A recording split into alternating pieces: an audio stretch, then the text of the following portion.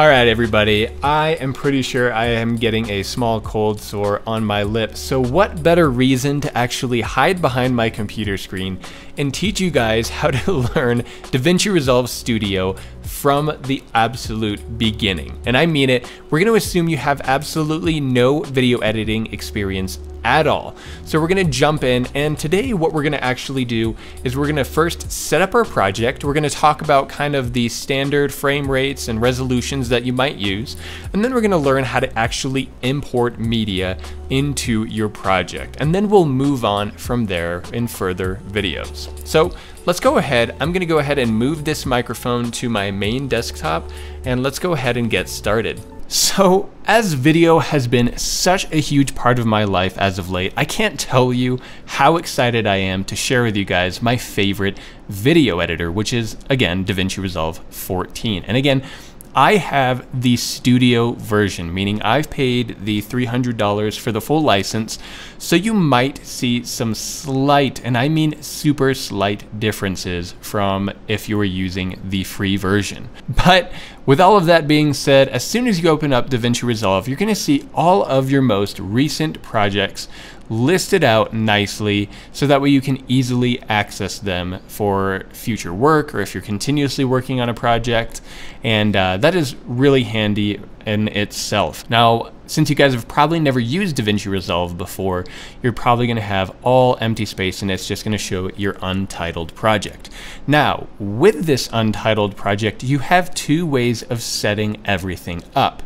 You can either right-click and you can click on project settings, or you can actually double click on the untitled project, and then you're going to see your user interface. You're going to automatically start on your edit tab.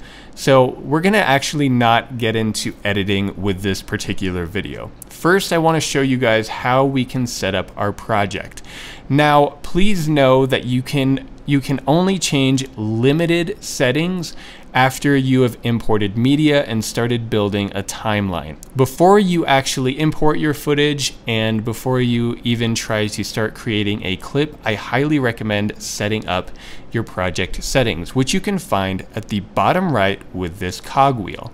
So let's go ahead and click on that, and you're going to see you have your master settings. So we'll go over these lightly.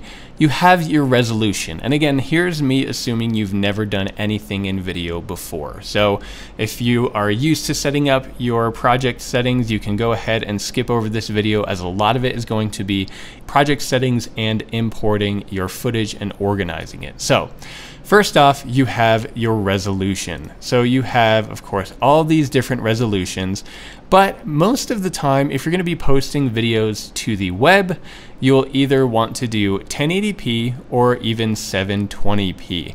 So you're going to do this 1280 by 720, which is HD. It's not high definition, but 1920 by 1080 tends to be the standard.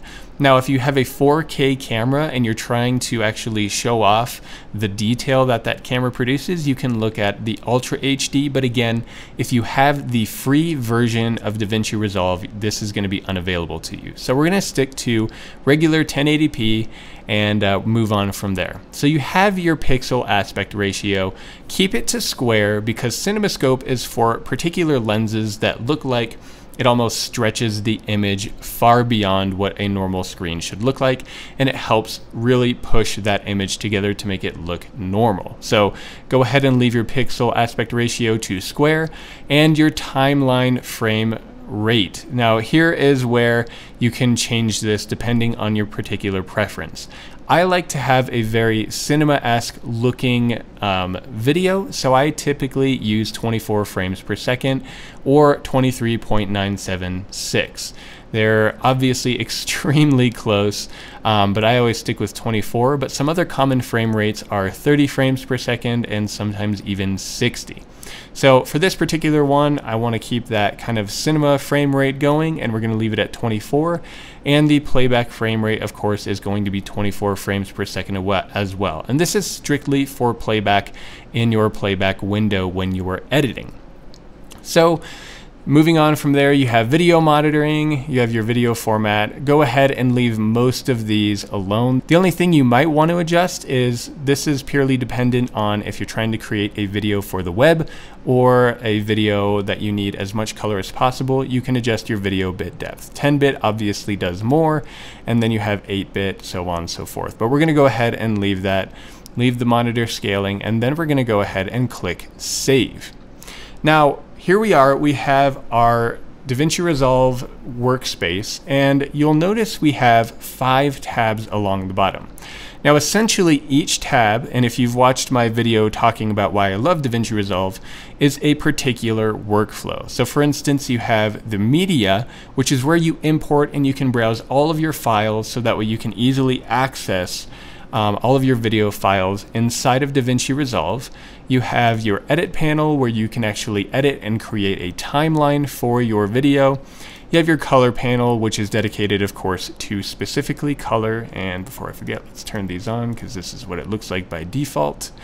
And then you have an audio tab, which is brand new to Davinci Resolve. So it doesn't have too much right now, but I can almost guarantee there's going to be a lot in the pipeline for the future. So this is a dedicated audio tab for mixing and panning and every little bit of fine tuning you need to do to your audio. And then of course you have a deliver page or a deliver tab, which is dedicated to exporting your actual video. So in this particular tutorial, we're going to be sticking to the media tab, and then we'll dig into each tab in its own separate video. So that way we can dedicate the full amount of time needed to show you each of the tools available to you and how you can really set up your project and create a really good workflow for yourself. Now, with all of that being said, this is pretty simple. All you're going to need to do is browse for your footage. So for instance, I have a storage. I have, I think it's vid 12. Let's click on vid 12 and you'll see I have all of my footage appear here. Now what I could do, and this is a file browser, if you know how to use a basic file finder or your file browser on a PC or Mac, that's pretty much all this is. And then you can select your folder and you can highlight everything. And to highlight everything, I'm just holding Shift, and you'll see it has a red line, and I can simply drag all of this down to the media pool. But I'm going to go ahead and undo that to show you a different way that's even easier.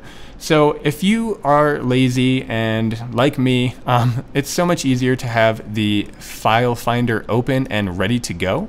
So all you need to do is highlight all of your footage here and simply drag it into the media pool.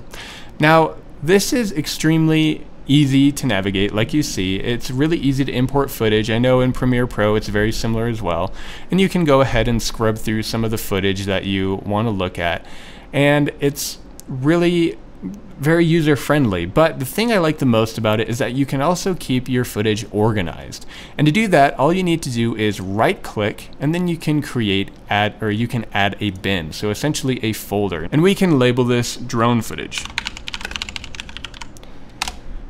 All right, so we have our master, and what we can do is go ahead and I'm going to find all of my drone shots. Let's do this guy, this guy, this guy, this guy. And I can go ahead and drag him into the drone footage bin. The rest of it is just Jennifer walking. Oops, forgot this guy as well. And this guy, man. Okay, I think we got it all.